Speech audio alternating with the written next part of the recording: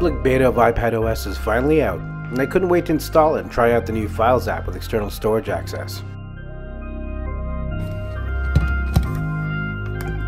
I plugged a 4TB USB 3 portable hard drive in with a USB-A to USB-C adapter, and even though I had seen people mention that they might not work due to power requirements, mine powered up just fine and showed up as fast as it would on any other computer.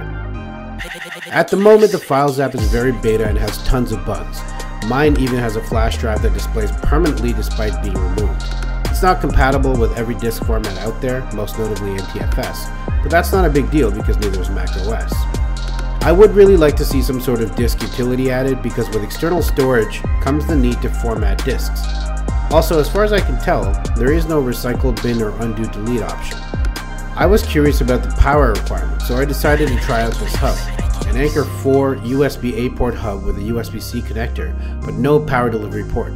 This means that while you can use this as a hub, you can't charge your device at the same time if it only has one USB-C port.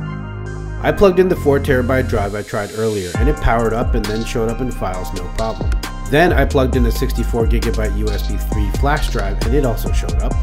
Next I plugged in a USB 3 SD card adapter with a 32GB card which also showed up. I was even able to copy some videos to it from the 4TB drive.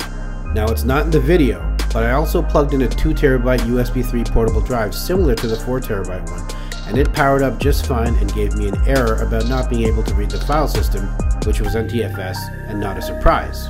That means that using this hub, I was able to power 2 spinning hard drives and 2 flash-based drives without the need for external power. I was curious to see how much power one drive was pulling by itself, so I plugged in this USB-C power meter.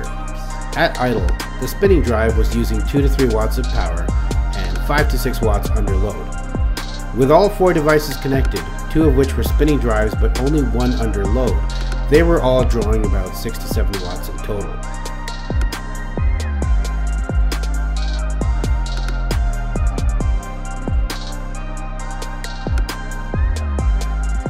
My very informal copy test showed that I was able to copy this 399.5 megabyte video file to the iPad's internal memory in about 10 seconds. I'll have to test this again with an NVMe drive to see where the bottleneck is. However, this is only a 64GB iPad, so its internal flash will be slower than the larger capacity iPads. I wanted to try out a couple more adapters I have lying around, so I popped in the Apple one. One spinning disk worked fine both with and without power. After plugging in the power, the iPad was taking in close to 45 watts of power.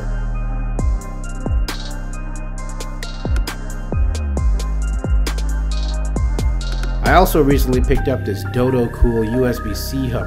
It's pretty useful with 100 watts of PD power pass-through, as well as an HDMI port, 3 USB 3 ports, and SD and micro SD slots. When I populated all the ports, including 2 spinning drives, the spinning drives did not show up. One of them was making a clicking sound that I have seen before. It happens when drives don't get enough power. That's interesting because the USB-C hub was able to power up 4 devices from the iPad itself. After plugging in power, all the drives showed up and the iPad was pulling in the full 45 watts again.